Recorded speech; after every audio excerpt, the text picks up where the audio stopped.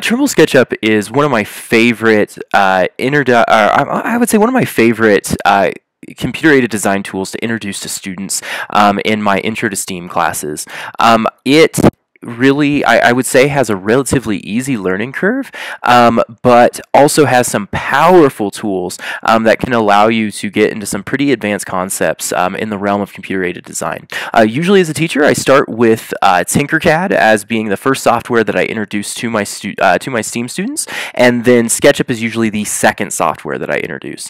And what's amazing about SketchUp is that you can get started with relatively basic concepts, but with the tools that are at SketchUp's disposal, you can go so far beyond those concepts after you get started. This year, some of the highlights that I've seen from my students is I've had students design functional, like handheld mini golf courses and pinball machines using SketchUp that they were then able to 3D print. And so what's awesome is they can take some of these ideas, get those ideas designed, but then also get them designed to a degree that they're actually fully functional.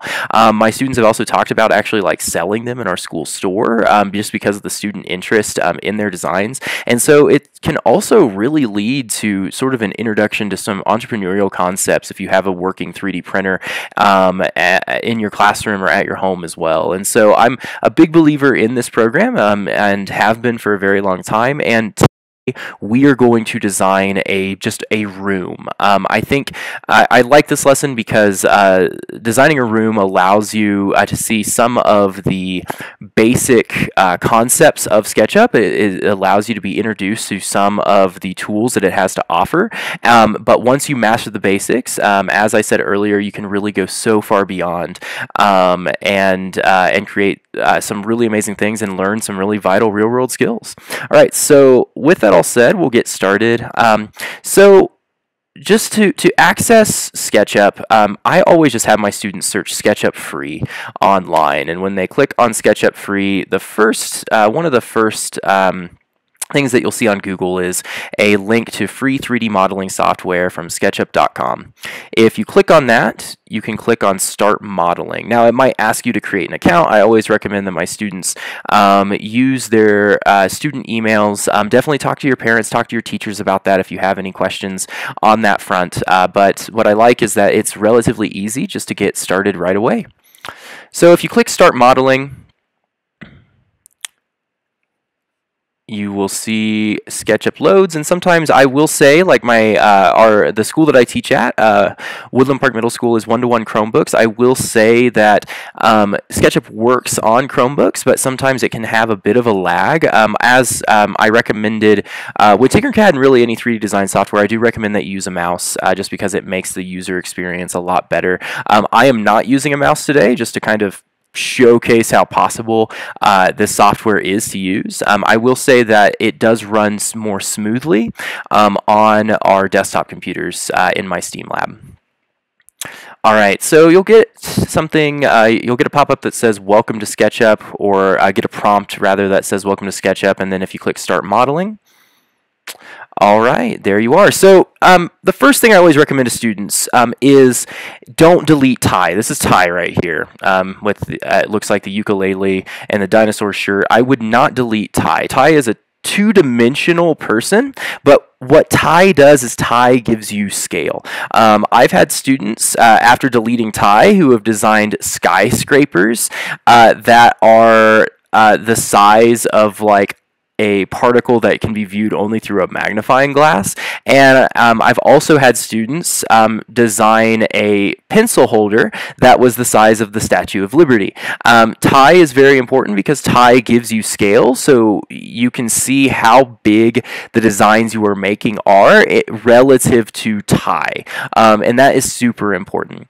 And so to get started, first I'm going to adjust real quickly just so I have all menus. I can see all of my menus relative to my video here. I'll adjust the screen right here.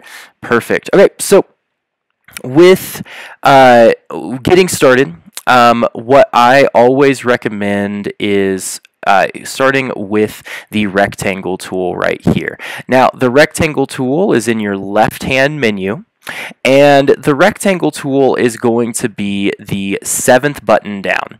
And I always reference this to students just in case you're toggling back and forth between my video and SketchUp itself, but I'll try to reference this with every tool that I use on this platform. And remember, we are creating a building today, or just really a simple room today. But I'm going to click on the rectangle tool, and right away you're going to see a pencil show up. And I always recommend that that you design these, or you make your designs within the green and red lines right here.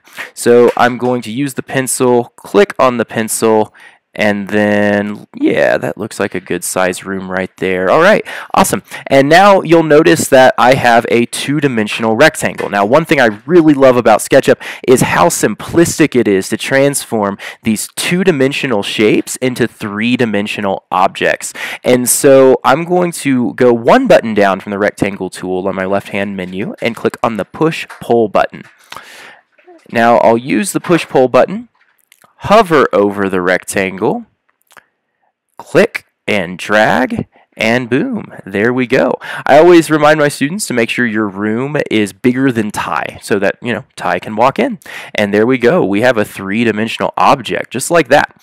And the next thing I'm going to recommend is creating a door that Ty can walk through. So I'm going to click on the rectangle button again. And that looks like a good sized door right here. I'm going to click on that, drag it down to the bottom, and then release. And now we have the outline to a door. Next step, after creating the outline to the door, and remember that was using the rectangle button, we are going to move from the rectangle button to just the mouse button up here, the select button, excuse me. You're going to click on that, which will give you the select button. You're going to click inside the door and then just click delete. And there you go. You already have a door.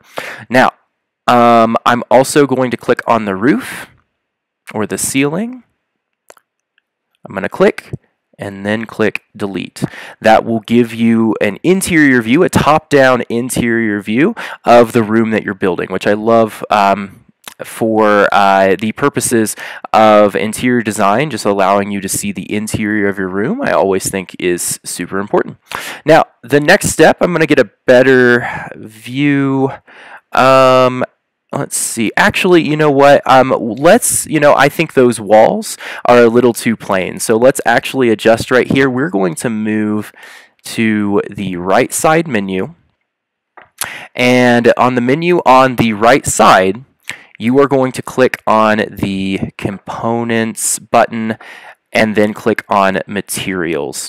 So what I like is that the Components button shows you, whenever you're introducing different components to your design, it shows you who owns those components. Because sometimes you can load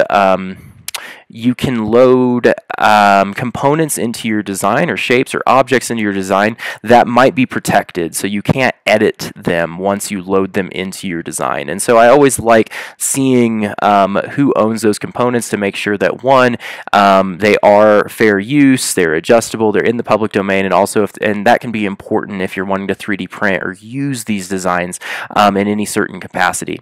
So make sure after you click on the Components button, which is the 5th button down on the right side menu, I want you to click on the Materials button as well. And if you notice, both Components and Materials are selected here. After clicking on the Materials button, you are going to click on the Browse button. Alright, and you'll notice you have all kinds of options here, 3D printing up top, but for this design, I'm wanting to have fun, and since I'm creating a building right here, I'm going to click on Brick, Cladding, and Siding. And you know what? I like how that brick looks right here. I'm going to click on that brick. You'll notice a paint bucket will come up on your design. And then you're just going to click on the wall, and boom, you now have brick walls. All right, so after you do that, I'm going to click Close Panel. So to show you how that works, I'll click on Materials again. And on the top right of your screen, you're going to see an arrow pointed in the right direction. You're going to click on that arrow, which will then close that menu.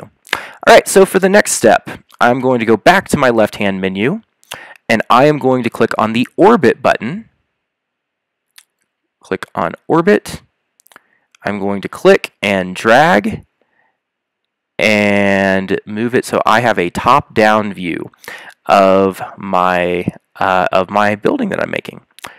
And after I do that, I'm going to go back to materials.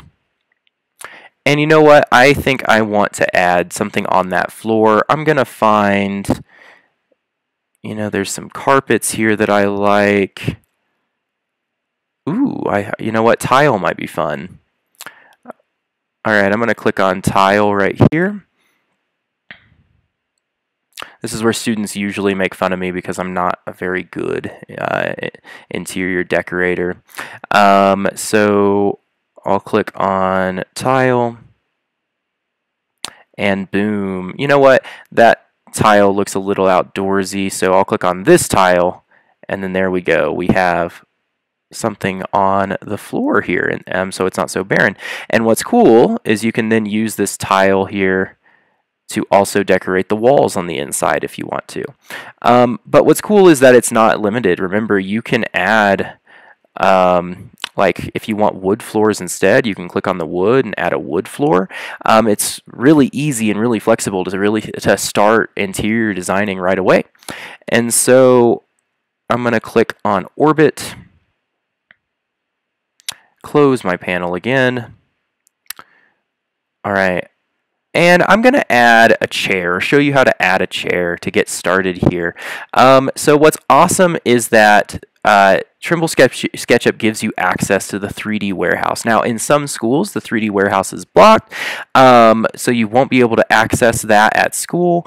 But that's something I think a lot of teachers that I talk to do recommend the 3D warehouse and have worked to get this feature unblocked in their schools just because of the amount of potential it offers. Now, something that I tell my students is that there are some amazing things in the 3D warehouse, like things such as jets and skyscrapers and things that are really incredible for the imagination. But I have a requirement in my classroom that what you create, the design has to mostly come from you. It can't be a 3D print from another designer. Sometimes there are copyright rules, or sometimes there are some of those issues that come up if the creator has claimed copyright or asks that those designs not be 3D printed. But honestly, I think with tools like this, it's important to develop your own skills. So I tell my students, you're welcome to use objects from the 3D warehouse as long as they are helping your design, as long as they are assisting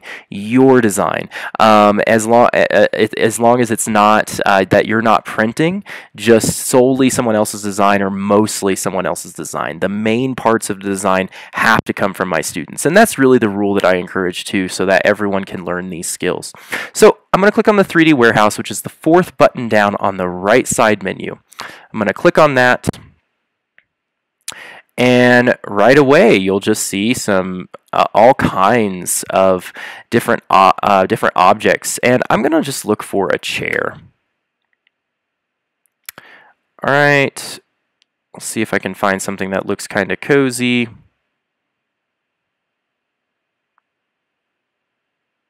Or, you know what, I'll do a sofa. How about that? Okay, cool, yeah. So, that sofa looks cool. I'm going to click on the sofa, click download. It will download the model, import the model, and then there it is. I now have a sofa inside my room. Now, a big question that I often get from students is wanting to rotate because it usually isn't aligned with your room, or it isn't in the shape, in the direction that you want it to be. If you look at all of these buttons right here, if you hover over the design, eventually you'll notice this kind of rotate button comes up that will then let you rotate it however you want to. And at any time, if you actually are needing to move it, rotate it, or adjust the sizing at any time, if you go to this button on your left-hand menu, the Move button, you can click on the Move button, click on the sofa, or whatever object you import, and then move it wherever you want to. And this also allows you, if you click on a button here, you can move it to the side.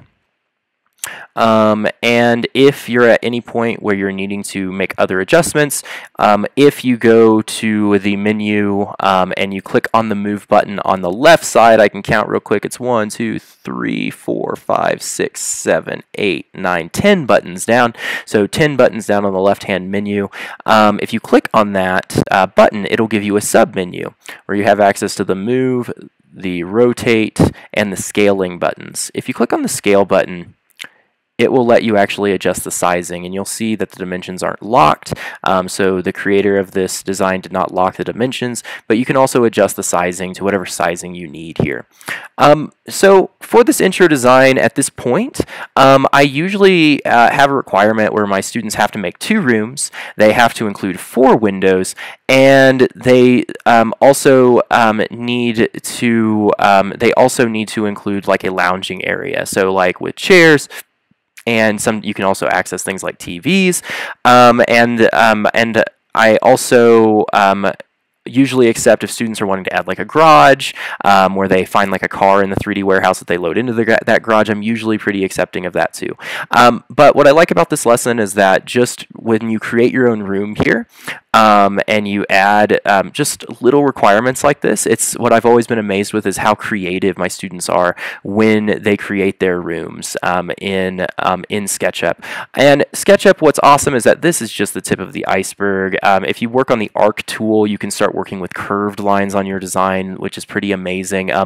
So I usually recommend this as a starter lesson to work on the basics, so the rectangle tool, the push-pull tool, the move and scale tools, the rotate tool. I honestly, sort of treat this as sort of a sandbox lesson or a sandbox demo of the SketchUp platform, just because really the sky is the limit when it comes to SketchUp. All right, students, last thing is I always recommend that you name the project. It will show you projects here in SketchUp, and then enter a name here.